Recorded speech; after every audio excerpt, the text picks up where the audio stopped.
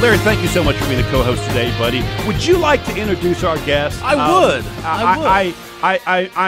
I believe you would do a better job at it than I would do. Well, let me start off by saying he's probably one of the most principled men I've ever had the opportunity to know. But I'm going to say a story that I know he has not heard me tell before. Oh, Jim, he's getting ready to tell a story about This will be fun. This will be interesting. I thought I heard everything. I'm a product of CMS's school system, so every now and again I'm certain they get to tout me, even though they'd rather not claim me. So I remember when I was in high school, there were these group of crazy North Mecklenburg people who, had gotten involved with the school system and decided that North and South Mecklenburg were not properly represented with school construction. And they were led by this guy out of North Mecklenburg, this very intelligent, smart, very charismatic guy who got everybody organized. It was the first time North Mecklenburg really asserted its influence on the county-wide stage. And that man was Jim Puckett. That's who's with us today. Since that time, Jim has been involved in numerous public efforts to make sure that North Mecklenburg and the Lake Norman region have been well represented, not just in county government and city government, but also in state government. Besides the fact that he is a successful business owner, runs Electro Painters, somehow, to be honest with you, there are days I wonder how he runs it and still does all the things he's able to do for our community. And we disagree sometimes. We vehemently sometimes disagree on tactics, and sometimes we vehemently disagree on principle or policy. But we believe in what the right thing is to do for Mecklenburg County is that it takes good people involved in government to push government forward.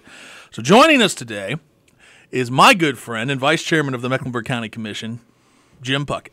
Thank you. Thanks. It's great to be here. And we do disagree from time to time, but the beauty of that is that we're two people that love the debate and realize that you learn from debate. Okay. Now, gentlemen, I know this is going to be hard, but this is a business show. Yeah. We do business. That's right. So give me 10 minutes to talk business before you guys head into politics. Jim, that reminds me of something I found out years ago when I first ran for office, and that was that unfortunately for us small business people, we have no choice but to dig into politics. Right. We don't want to. It's just in and all around us, so it's part of what we have to do. And so I tell you guys, for all the small business people out there that are listening, give us our 10 minutes before you dig into that. So Jim, tell us a little bit about Electro Painters, exactly what it is that you do. I pulled it up on the internet, and I was really impressed at the actual products and services. So I'd love to hear about that. Love to talk about it. Don't get enough of an opportunity. Electro Painters is a commercial, industrial, electrostatic contracting company. And our primary customers are manufacturers. So one of the things that we do is my crews go into manufacturing plants. We clean and then repaint manufacturing machinery on a plant floor. We can spray epoxy paints without getting overspray on any of the surfaces around it. So we can actually paint machinery without getting paint on the machines on either side of it. We do a lot of OEM for manufacturers. We also do storefront. If you see an AutoZone that's got red window mullion, we're the people that come and put that red paint on. We paint miles of chain link fence, oddly enough. But the great thing about electrostatic process, and it's about a 50-year-old process now, is that it puts a negative static charge on paint. And the paint is drawn to metal, so you're not using air pressure to spray it on. So you can get a factory finish in the field without getting paint on everything around you. So Jim, I've got an older factory, and I'd like to paint my equipment. Why would I do that? Like, does the look matter? It's interesting. That has become a huge difference. I've been doing this for almost 25 years now, and when I first started, it was really more machinery that had just completely lost its paint and it was starting to rust or whatever, and they painted it. Now, most major manufacturers have their own paint color. So if, for example, American Axle has red, white, and blue painting, it's very, very specific. One of the things is there's continuity there. The other thing that people are finding, manufacturing plants are finding, is it's a maintenance issue. When the paint is shiny and clean. One, it encourages the operators to keep it clean, which is helpful. But you also notice if you have hydraulic leaks, if you have seals that are starting to go bad or whatever, so it's there. But the other side of it's environmental. We when I first started this company, we were working with, I'll give them a plug. At that time, it was called Getrag Gears. It's now GKN up in Maiden, North Carolina. It was a cave. It was a dark, dirty, nasty place to work. And over the last 20 years, they have completely transformed it. Now it's very bright. They've expanded it. And as a matter of fact, they now have in the middle of their plant, there's a big glass cube where all their engineers work. And so it went from a really depressing place to be to it's like working at Disney World. And that does matter. It Productivity, does matter. efficiency, It's I'm sure people, of that. the people who are there is absolutely and it shows that the company cares about their people also. Right. The other great thing is it enables customers to come in and they feel better about the product because they see quality control. So it's a big deal on a lot of different reasons, and we're about the only ones that do what we do. Right. I'm curious, do you do residential stuff? Could I pick up the phone and say, I got something metal, can you paint it for me? We absolutely do not. When I say that, we do some high-end wrought iron work. We will do that, but by and large, it's all commercial and industrial. I've got a client that manufactures pumps, right? And they have to be painted because they go into water and that sort of stuff. So would they contract with you to do this type of stuff for them? No, they usually will have their own paint line, and so what we do again is now we will do some of that on prototype runs or something that's a little unusual. We'll do painting sometimes in our shop, but most of what we do is we go out to plants and we will paint the machinery that they have to make whatever it is that they're making. So talk a little bit. I always like to ask this question. You don't have to do what Larry did and go back to 1962, but talk a little bit about how you got started, because this is a unique business. How did you get started? It's a unique story. I spent 18 years in the men's formal wear business. I rented tuxedos for 18 years. Ended up being an operations manager for a company called Mitchell's Formal Wear. Transformed it from literally the days when you would write an order down on a piece of paper with triplicate, tear it into 3 pieces. I used them. I remember from my prom. I got it. And that's what we did. I ran the operation that would take all those little pieces of paper and hang them on pants and shirts and coats. We transformed that over into the days of basically computerized inventory when barcodes first came out.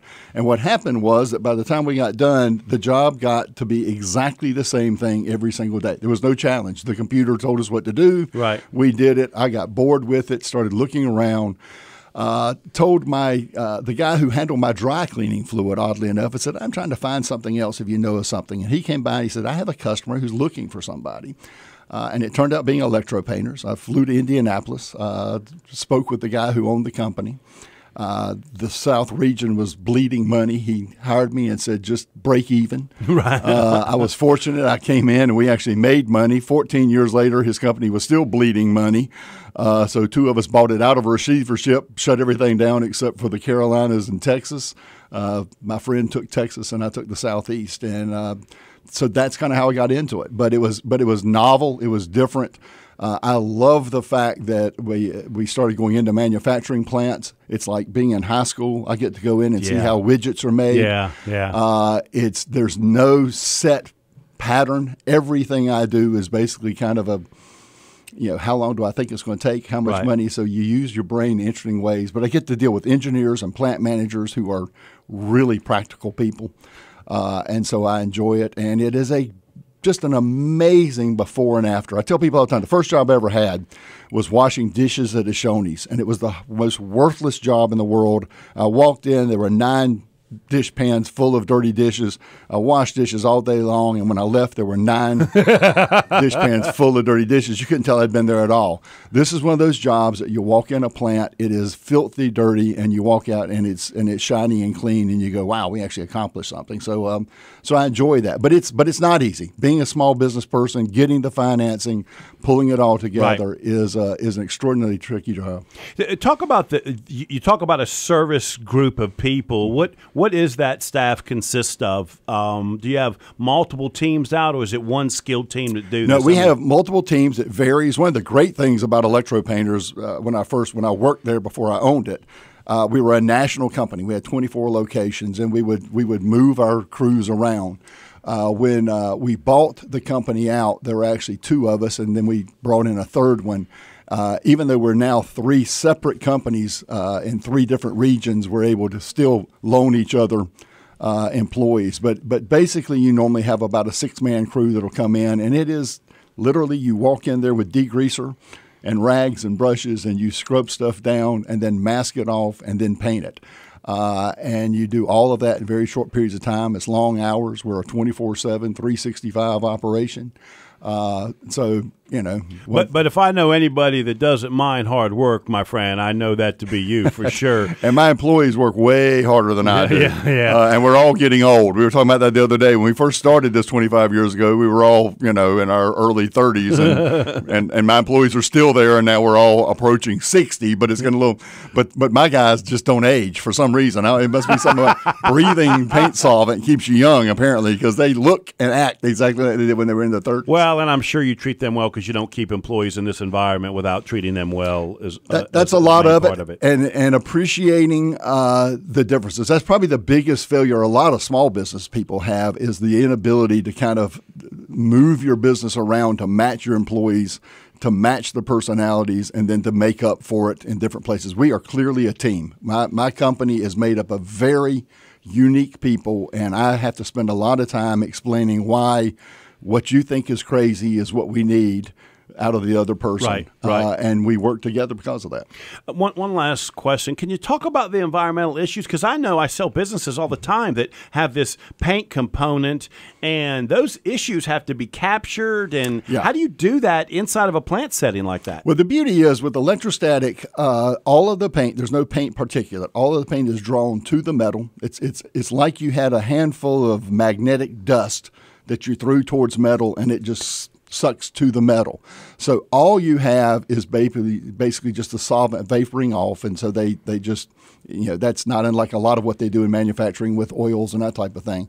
So we are containing the paint. Now we recycle all of our solvents. We have to. It's considered a hazardous waste, so we have to bring all of unused paint back, and we. Government regulations. And there are some rather onerous government regulations, but pack it up and send it out and contract to have it disposed of and that type of thing. We work very closely with all the safety folks in the plant, and so. You know, one of the reasons that we do a lot of work is because they're finding that it's far better to contract with someone like us to come in and handle it than to have their own maintenance people do it, because it is unique, and that's where you get in trouble with an OSHA is when they aren't real sure exactly what to do, right. and we do know what to do. So if somebody wanted to reach you, we've got a lot of light manufacturing in the Iredell County area listening right now. How could they reach you, my friend? The easiest way is probably go to the web, and that'll link us there. It's www.electropainters.com. If you just Google electrostatic painting in North Carolina or Charlotte, you will probably find us. You can always call us at 704-588-7080, 7080. And you spell Electro, E-L-E-C-T-R-O. Electro Painters, 2 words. Thank you, Jim Puckett. We do appreciate it, my friend. Electro Painters.